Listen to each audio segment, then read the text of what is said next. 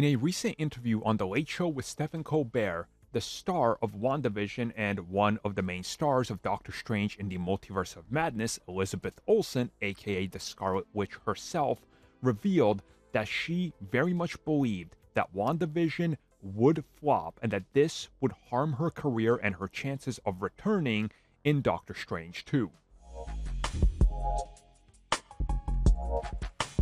Man, it's almost like the internet is an echo chamber and like listening to it is not gonna serve you well. But hey, here we are. You guys probably remember back in the day when Disney announced, hey, you're gonna have to watch WandaVision to know what's going on in the future. A lot of think pieces about how this would never work, how Marvel was gonna deliver the first flop, and when the details about the plot hit the internet, there was a lot of people upset because they wanted superhero go boom shoot things, and they were getting a character study about Wanda. Well, she says that to her, she saw this as an opportunity to flex her muscle as an actress, but also to expand who Wanda is.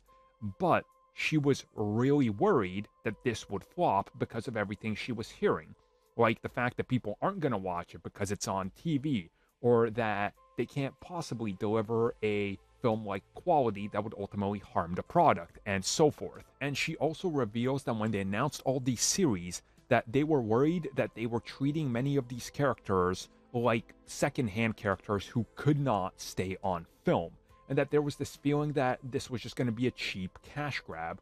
Ultimately, she says that obviously didn't turn out to be true, but the perspective was there, and it was the start of seeing Disney Plus shows and what they could do and how important they could be that her tone changed.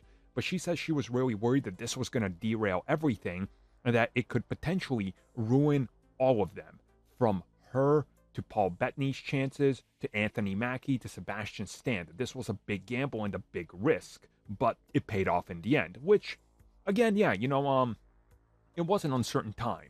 Like, just imagine what they were selling, and again, put yourself in the mindset of back then. And I know revisionist history will now tell you, well, of course, everybody knew it was going to be the most talked about show for 12 weeks or whatever, but go back to a year prior to that where the conversation was, this is the end because nobody's going to watch the show because it's going to be important and this and that. Tones change and perception changes. So you can see how a lot of people were worried. Is Disney Plus even going to have enough subscribers? Remember, they were only estimated to get like 25 million subs in the first year and a half. They blew that away in the first week. So there was all sorts of perception problems, which again makes sense from their standpoint.